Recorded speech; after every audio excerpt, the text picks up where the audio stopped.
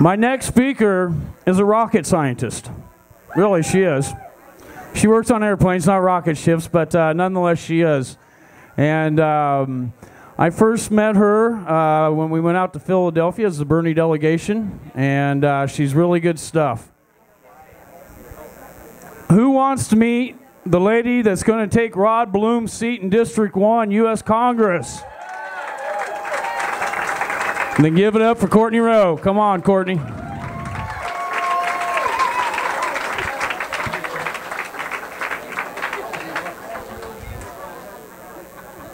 All right. Thank you, Chris. How's everybody doing? Yeah? Are we still fired up? All right.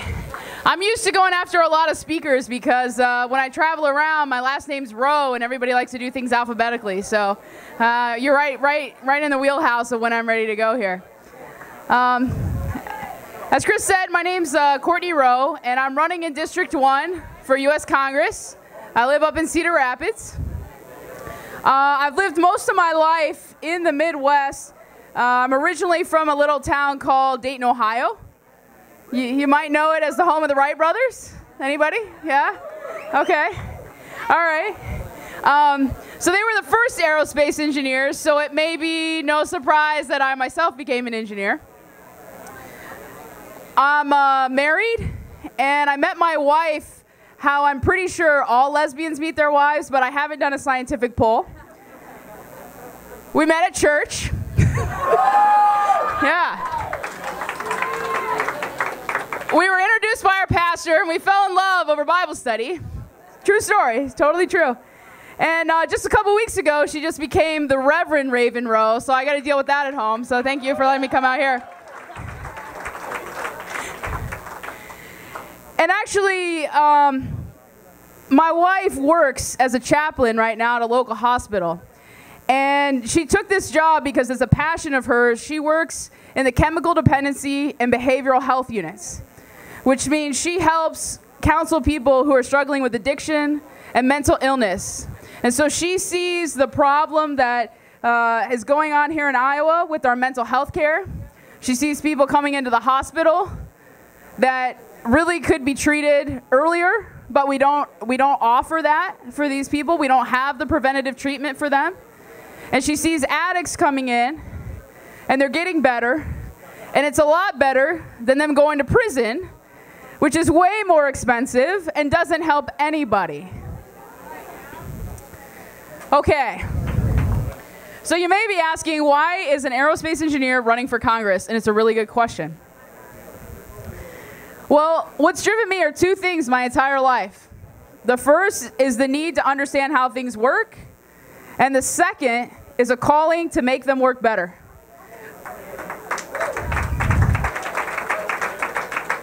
And growing up in Dayton, Ohio, of course, I was surrounded by rockets and airplanes. My senator was John Glenn, so this really seems like the right path. You know, you become an aerospace engineer and then you run, for government, so this totally seems normal to me. But, I didn't stop there. My interests expanded, and I started saying, how's our government work? How's the economy work? How's our military work? How does politics work? And that's why I have a minor in political science. I've studied economics. I served in the Air Force Reserves. And as soon as I graduated and I got my first job, a few months later, I started volunteering on political campaigns.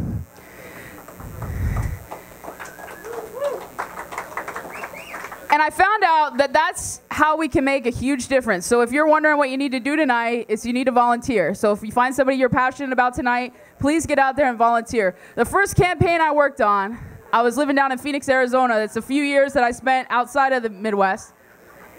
And the campaign that was going on, this was in 2006, there was a Proposition 106 in Arizona to take away domestic partner benefits from all couples, but it was attacking the LGBT community.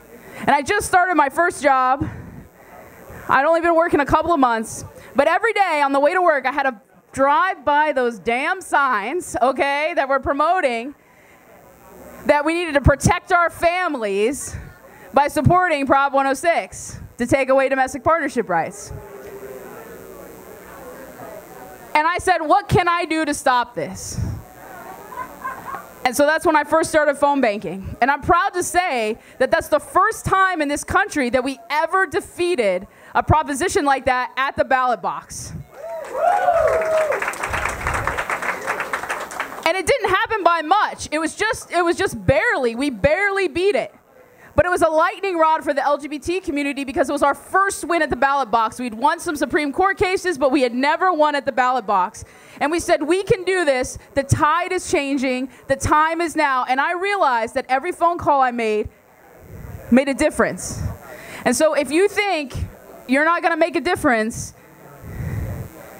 you will make a difference. Go out there, knock the doors, make the phone calls. That's so important.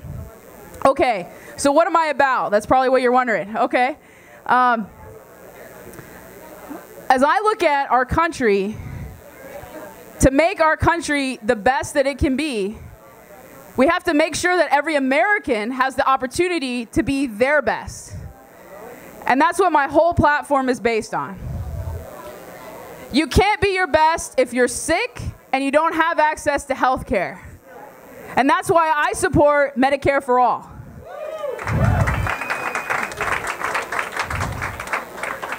As a cancer survivor myself, I got diagnosed with cancer at 26.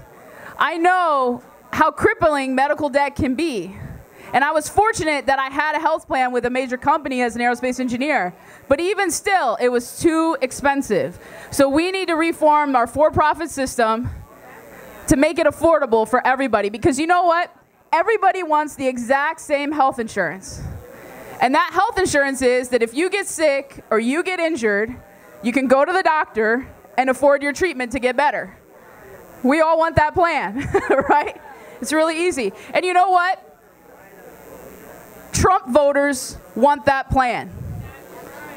They want that plan. I've been traveling all around the district. I go all the way up north. I go to the county fairs, and I don't shy away from talking to Republicans or talking to Trump voters. And I can tell you what, when I put my flyer out there that just says exactly what my positions are, they want Medicare for all. They may not support us on anything else, but they want Medicare for all. So we can win this.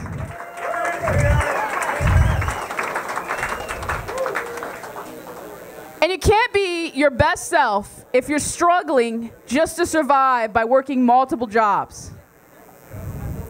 My mom was a waitress, single mom when I was growing up. And she was working 2 jobs and at night going to school at a community college to become an accountant. But we couldn't make it on 2 jobs. And so she had to drop out and take on a 3rd job bartending at night, which means I slept on a couch at my great-grandma's house pretty much every night as a kid growing up until about 3 in the morning, 4 in the morning when my mom would get off work. And we still struggled. We still struggled. She still, with tears in her eyes, had to ask me if it was okay to put me on reduced lunch program. That's the reality that so many people in our country are facing, and it's not right. And the reason why they're ashamed is because we've all learned 2 things. First is that to be successful, it takes opportunity and hard work. Y'all heard that? Right? The lie is that in America, everybody has unlimited opportunity. So all you need to do is work hard and you're going to be successful. So if you're not successful, that means you should be ashamed. And that's wrong. And you know what? The problem is not that people aren't working hard enough. It's that they're not having the opportunity that they need. And that's why I want to bring back and I want to grow American opportunity. And that's why I support a $15 minimum wage.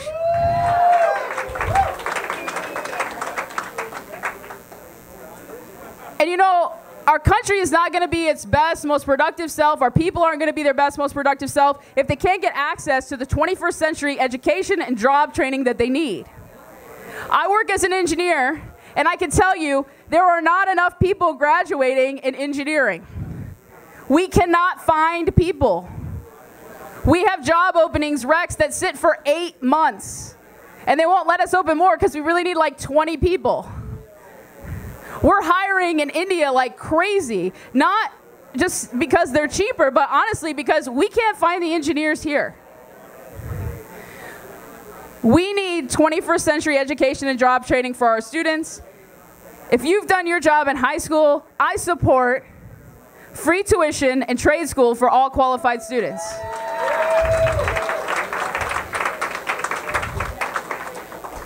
And you can't be your best self if you're fighting discrimination. As I told you, that's what brought me in to politics to start with. We have to end discrimination. We have to take down any artificial barriers. I support equality for all people. And if we can't in this room today stand up and say Black Lives Matter, we need to ask ourselves why not.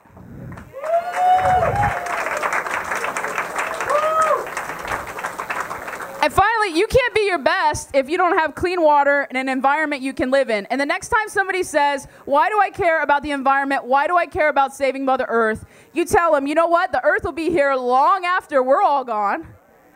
What we're trying to save is the environment for human survival. This is a war for our survival. That's what we're trying to save. And you can't do that when you're selling out to oil companies. Like some of my competitors in the primary. I oppose the Dakota Access Pipeline. I sent supplies, I sent money with groups that went and protested. And I think we need to restructure our agriculture bill like we did originally what the agricultural bill was for, which was for sustainable agriculture. And so that we can promote farmers doing the right things to grow healthy food for us and to keep our water clean.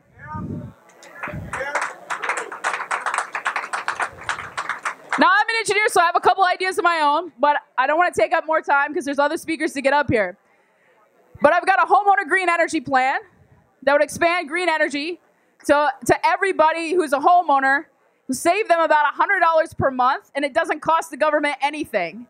You want to find out about that, go check out my Facebook page. It's got a little bit on that, and I'm going to have a website up next week. And I've also got a plan called the Main Street Market. We talked about wealth inequality. The reason why wealth inequality is so bad is that the people at the top own almost everything. My Main Street Market plan would make it easier for small businesses to start and to be able to sell stock immediately as a small business and raise capital. And that means you can invest your retirement income and the investments that you have in small businesses instead of in Wall Street. That's how we take back our country. That's how we expand ownership to everybody. That's what opportunity looks like. And I hope I can get your support on June 5th. I'm running in District 1, so Cedar Rapids, Waterloo, Dubuque, all over there. If you're in Iowa County, Powesheik County, that's me too. Come right here. I got some buttons, and I'll talk to you about anything you want to talk about. Thank you.